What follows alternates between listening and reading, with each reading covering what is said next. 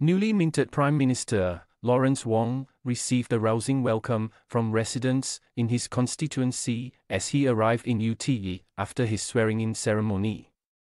A tent and a stage had been set up at the hard court next to Yew Tee MRT station with seats for residents and Wong's supporters to watch the inauguration earlier in the evening.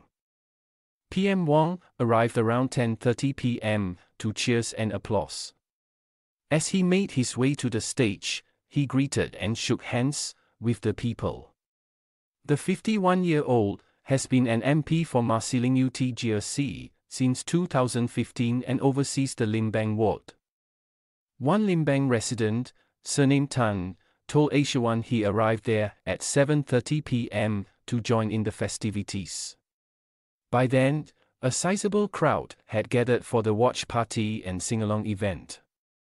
The retiree said he has met PM Wong on several occasions and described him as a friendly and affable person. "I'm very happy that he's our Prime Minister. I hope he can bring Singapore to greater heights," he beamed. Ash Motasir, 60, who has been living in Limbang for 25 years, described PM Wong as very down-to-earth. When asked what he thought about the Prime Minister's inauguration speech, he said, "His Malay has improved, it's better than mine. I respect him for it." Around 1,000 people were expected to turn up at the event, reported the Straits Times.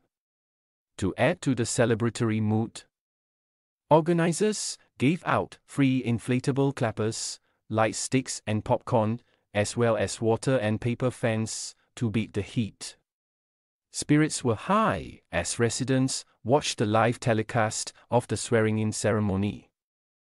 PM Wong received a standing ovation as he walked up to the stage to address the attendees. He said, "I decided to rush down here from the Astana tonight because I wanted my first event as Prime Minister of Singapore to be an event with all of you. In my new capacity as Prime Minister, I hope you understand that from time to time there may be new responsibilities, which makes it difficult for me to attend community events and activities in the way I used to." However, he assured residents that his fellow MPs in the same GRC would continue to work hard to take care of them. Following his address, PM Wong took the time to take photos with the residents, who were seen enthusiastically waiting for their turn.